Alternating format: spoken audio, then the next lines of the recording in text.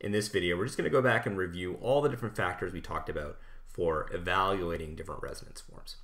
So the number one factor we talked about, which makes some resonance forms more stable than others, is neutral resonance forms are more stable than charged resonance forms. So if you have to compare two resonance forms, one's neutral and one's charged, one might have some formal charges in some of those atoms, the neutral resonance form is going to be more significant. It's going to make more of an impact on that resonance hybrid.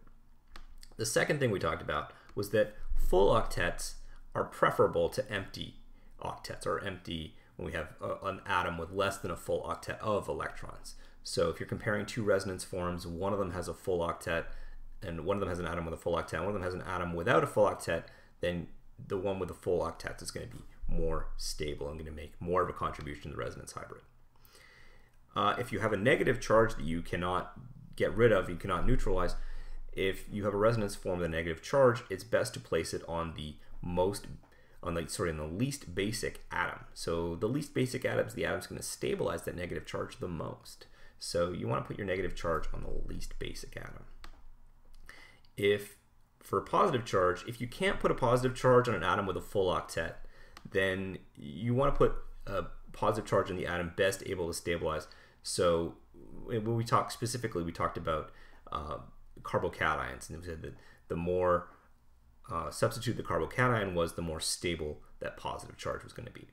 And also, if you had a choice between an atom with less than a full octet, between carbon, nitrogen, and oxygen, make sure you put less than a full octet on carbon.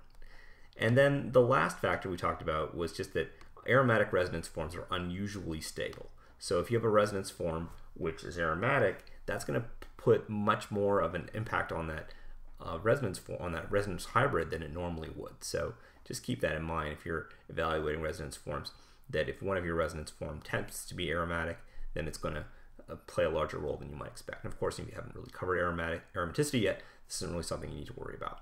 But those are the four key factors which influence the stability of different resonance forms. Just in review, for more details, you can go through each of the individual videos on each of those subjects.